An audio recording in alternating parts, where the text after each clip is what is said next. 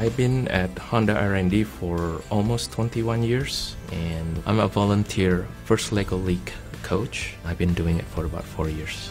One of our Honda philosophy is respect individual. That's what this team and what the First Lego League believe also.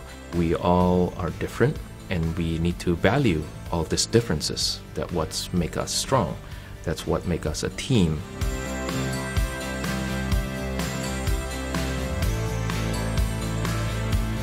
First Lego Rig project for last year was about hydrodynamic. It's about relationship between human and water.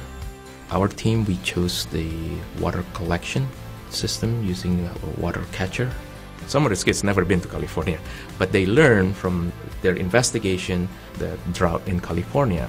We thought our water catcher would solve the problem at best because we can find a way to get water for a garden that is not from the city water source.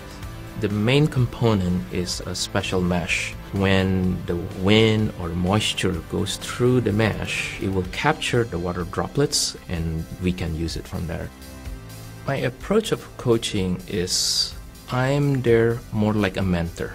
I help them to guide them, give some direction where to go. But I want them to own this because I think if they own it, they will have their heart in it, they will do better. Do any of you have any ideas for what we can do for the third prototype? Our competition was done in February. I just tossed the seed to the kids. Okay, what do you want to do with this? We were looking online for more research, and then one of our team members found the Honda Smart Home. We emailed Michael Koenig about the water catcher and how we can incorporate it into Honda Smart Home.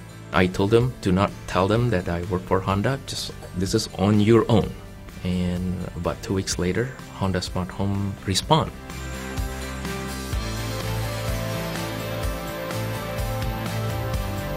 The main purpose of the smart home is to start conversations about a future of sustainability.